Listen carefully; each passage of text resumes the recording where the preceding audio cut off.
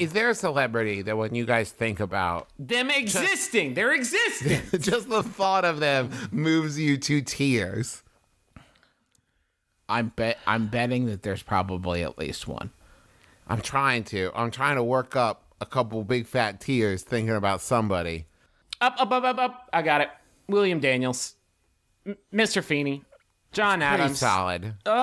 Just kind of. Oh, there they come.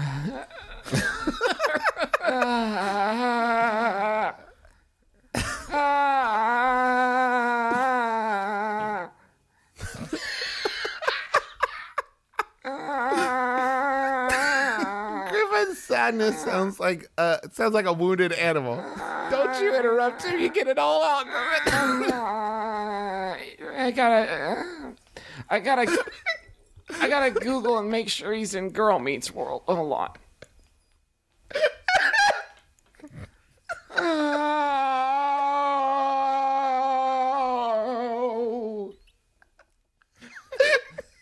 stop. This is the first step in healing.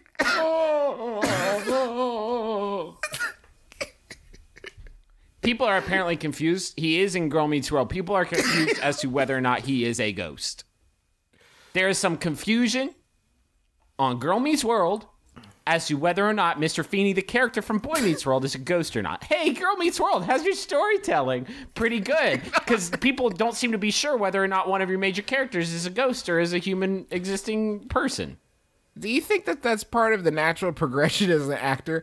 You go from, like, playing a leading man to, like, a more wizened sort of, like, grandfatherly presence to anytime you're on screen, it is questioned whether or not you are a ghost. It's just people assume, like, I'm in that phase of my career. The ghost phase. I'm in the Sir Alec Guinness phase where I only play ghosts in all of my movies. Can I hear that noise one more time? Okay, excellent. Great noise. That's my ringtone. That's the end of the show. Thank you so much for listening to our program. Big thanks to MeUndies for supporting the show.